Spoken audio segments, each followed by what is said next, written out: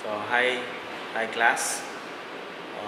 Welcome to the online pathology, and we are going to discuss about the types of hypersensitivity reaction, starting with the type 1 and type 2 hypersensitivity reaction slides. So for today's session, we are going to discuss on 5 slides. So we are going to discuss on slide 71. That is acute allergic interstitial nephritis. We have slide 137, that is bronchial asthma.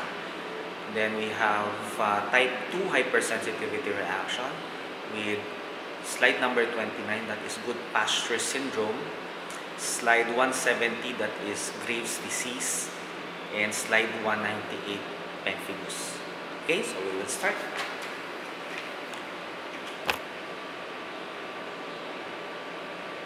Okay. So our first slide would be slide 71. So we are going to talk about type 1 hypersensitivity reaction.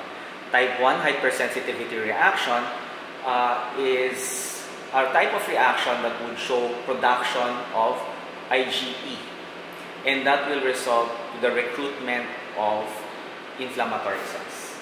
So this is slide 71, acute allergic interstitial nephritis. This is a kidney tissue, and acute allergic interstitial nephritis would occur in patients who had history of exposure to allergens such as drugs. So the most common cause for acute allergic interstitial nephritis would be drug exposure. So our patients can manifest with fever, with eosinophilia, and then later on they can present with renal abnormalities. So what do we have to look for in the tissue, in the slide?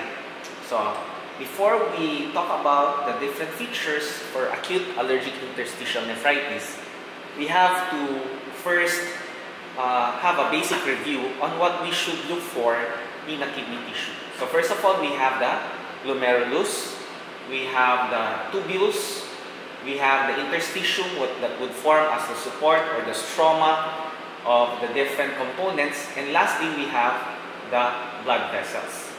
Okay, so in acute allergic interstitial nephritis, because of the IgE production, we can have the presence of congestion or edema. In this case, we would see the presence of congestion, and this is identified with the presence of congested vascular channels. Notice, normally we do not expect to see dilated or congested vascular channels in the normal tissue.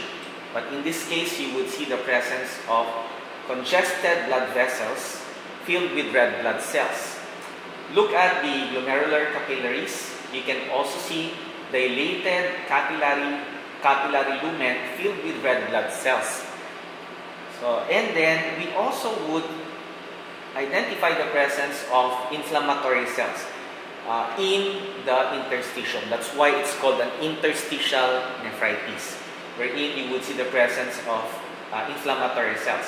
The inflammatory cells here would be plasma cell, lymphocytes, or some of them would be segmenters. But eosinophils are not present in this particular slide. Okay? So next we go to another type 1 hypersensitivity reaction slide, which is slide 137. Okay? This is bronchial asthma. So this is a lung tissue, and we have to look for a bronchial lumen, and this is a bronchial lumen.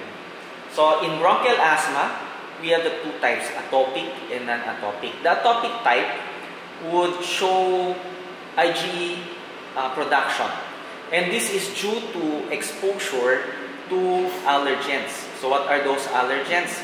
We can have dust, we have pollen, we can have dander, or even food.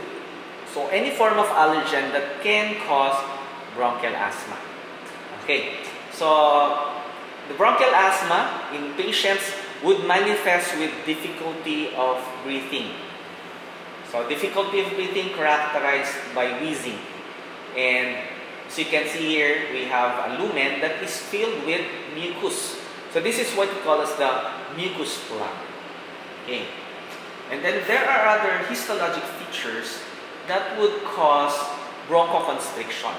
So we're going to touch on that. So first of all, we have this mucus glands, which would be hyperplastic. So there's an increase in the number of glands. That's why we would see the presence of mucus plugging. Aside from that, you can also identify the presence of this hypertrophic smooth muscle fibers. So there's smooth muscle hypertrophy in the bronchial wall. And then we also have thickening of the basement membrane. And lastly, we look at the high-powered magnification and identify for presence of eosinophilia. So eosinophils. So eosinophils are characterized by the presence of eosinophilic or acidophilic granules within its cytoplasm. Okay. So this would be bronchial asthma, which would be a feature of type 1 hypersensitivity reaction. So now we go to the type 2 hypersensitivity reaction. So there we have 3 slides. So we will start with slide number 29. So slide number 29 is labeled as Goodpasture syndrome. So you try to look at the areas, okay, on the slide, and then center on the areas with hemorrhage. So what is a Goodpasture syndrome? Goodpasture syndrome would be characterized by presence of antibodies directed against the alpha-3 chain of type 4 collagen. This is seen in the basement membrane of the glomerulus, as well as in the basement membrane of the alveolus. So if the patients would manifest only with renal abnormalities, then that is called an antiglomerular basement membrane disease. However, if these patients would manifest with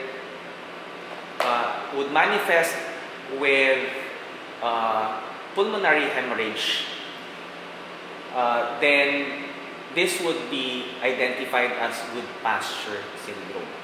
Okay. So what are the features? So you look at the histologic pattern. This is characterized by having hemorrhagic interstitial pneumonitis. Okay. So hemorrhagic interstitial pneumonitis. So presence of hemorrhage, okay, within the interstitium. So this is the alveolar space. This would be the interstitium or alveolar wall. You can see the presence of areas of hemorrhage identified with the presence of red blood cells. And then we also have the presence of interstitial pneumonitis characterized by the presence of inflammatory cells, notably mononuclear cells. You can also have the presence of histiocytes. Okay, so this would be Goodpasture syndrome. Okay. So next we have slide 170. This is Graves' disease. So Graves' disease is caused by the presence of antibodies against the thyroid stimulating hormone or the TSH receptor. So there can be a stimulating type or a blocking type. In 90% of cases, we have the thyroid stimulating immunoglobulin. So this would cause hyperthyroidism. Goodpasture syndrome is the most common cause of endogenous hyperthyroidism. So when you have hyperthyroidism, it means that there would be an hyperplasia. So what are the features that we would see in the slide? So we're going to identify the presence of the follicles. So these are the thyroid follicles. Notice that they are variably sized. There's a variation in their sizes. And normally, follicle would be ovoid or oval. Okay? The lining epithelium of the thyroid follicle would be cuboidal, like this one. However, in Graves' disease, we would see crowding or hyperplasia. And this is characterized by an increase in the number of cells present in the follicle. That's why there would be presence of papillae, overcrowding, that would be causing the papillary formation. Okay? Aside from that, we would also identify for the presence of these lymphoid follicles. So these are the lymphoid follicles that we would see. Okay? Lymphoid follicles. So this is because it's an autoimmune disorder. And lastly, we have slide 198. Slide 198 is labeled as Pemphigus. So Pemphigus is a type 2 hypersensitivity reaction brought about by antibodies against desmoglein. D-E-S-M-O-G-L-E-I-N. So desmoglein is an adhesion molecule that would be located in the epidermis. Once we have antibodies against it, it will cause the dissolution of the adhesion, resulting to the presence of a space. So here you can see it.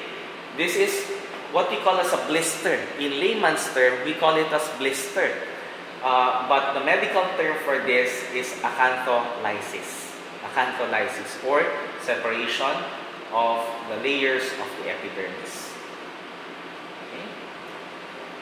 So the type of antibody here would be IgG, not IgE, but IgG. So this is Pemphigus. So those are the slides that we have for type 1 and type 2 hypersensitivity reaction.